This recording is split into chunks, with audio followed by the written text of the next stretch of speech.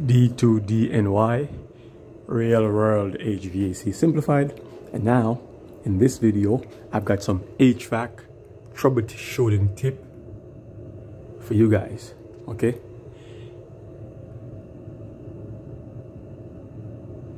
I have a HVAC troubleshooting tip for you guys, and it's on a commercial Aaon unit, 35 tons. Doesn't matter if it's 35 tons, but you know, it could be 10 tons, 20 tons, same difference. Aaon unit. This is a commercial unit, as you can see. Now you're looking at this. If you're looking at this unit, if you're working on this, then you're rolling with the big boys or the big dogs. Commercial, baby. Ain't no residential. This is a big boys. Compressors right here, compressors right there. Service disconnect, condensers, so water cool, and there's a filters in the back right here, real quick. Boom. So the problem here, as you can see, that is not an alarm. It says alarm BB, but on these YASKAWA V1000, when you see that, it simply means, this is a tip. Here's a tip, guys. This is a tip. It simply means that the minimum input for this drive to run, or this VFD drive to run, has not been satisfied. Okay? So that's what it means. Here's a tag. It means that. So once you satisfy the minimum input, that will go away and this thing will light up, come to life, and it will run. But we have something going on here, because in this Aaon unit, the contacts and the power phase monitor, which is right here, is another tip. If you're doing commercial HVAC, it's an Aaon unit right here. They always set up the same way. Power phase monitor is wired in connection with that input on the drive to enable it. So you can see right now that this thing is dead. There's nothing going on. All right. So let's check our incoming power. It is 3-phase. You got to be careful. Pros only. No do-it-yourselfers. And of course, if you're a beginner, you should know how to use a meter and know your way around the AC unit. So this is live power. This will kill you. Okay. Don't play around. So let's go.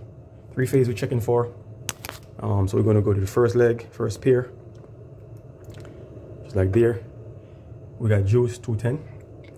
Let's go to the second pair. Nothing. Let's do the third pair. Top and bottom. We got juice. So we're missing the leg here. All right. Now you can see here on the power phase monitor. Go on. Power phase monitor up top here is where it's monitoring the 3-phase power, the 3-line, line 1, 2, and 3. So right now we're missing one line, and apparently the line that's missing is part of the line that's feeding power to here, because I'm assuming that's why this is blank. All right, because let's see what kind of juice we're getting across here. And then here, right here is the contacts. All right, this is the switch.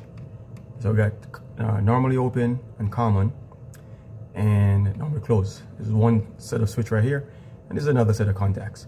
But this is the one that's been used, because you can see there's 2 wires connected.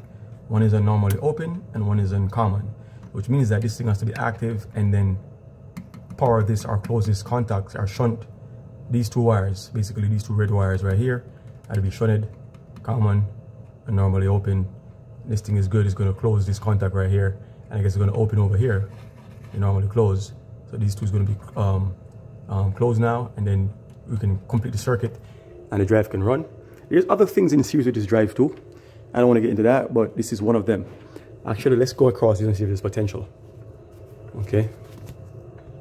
Now that was a futile attempt, because, you know, even if I try to get power across the contacts, see if they're open, doesn't matter, because the low voltage transformer, which is right here, your transformers, may be impacted by the missing phase. All right. So there's no point in checking that. So let's go check our main power and then see what's going on. This is a main disconnect switch right here. Just gonna knife that down, open that up, and I guess you gotta be very careful when you're doing this, pros only. All right. So I'm gonna go to continuity, check my fuses, because there's fuses right here. Okay, so if I do it,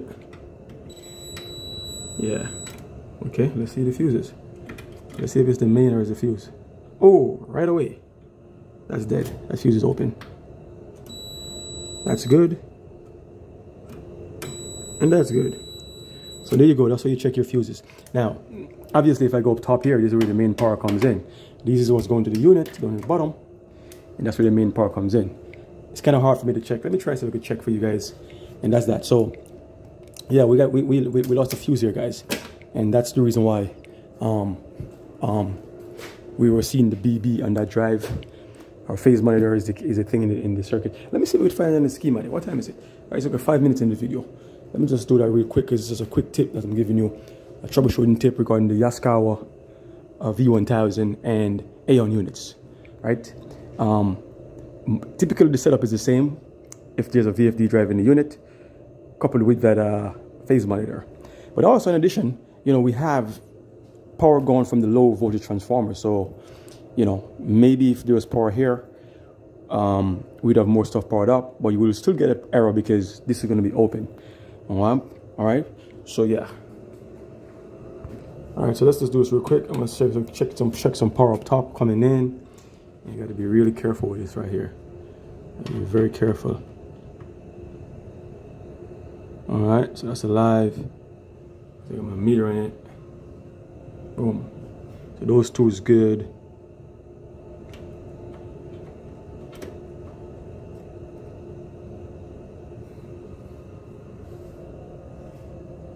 Those two is good.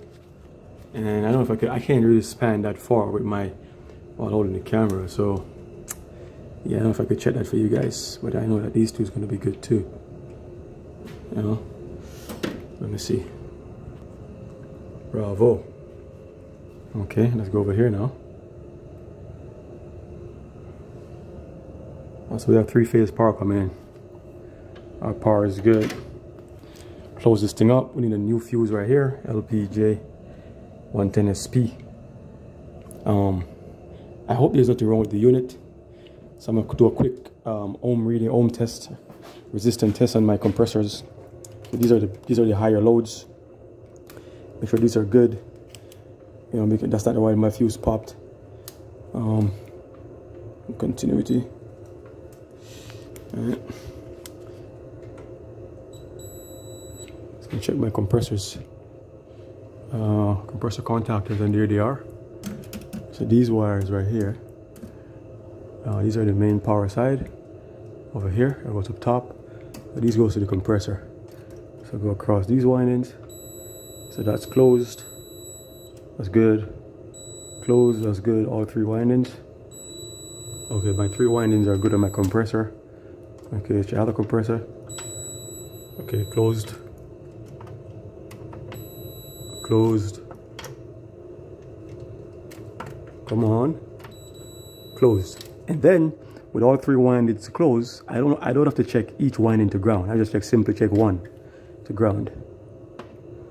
Okay, not grounded. So I go from, you guys could see, I just simply go from this one, from one end to one, pick any one, and then put the other wire to the other leads to ground.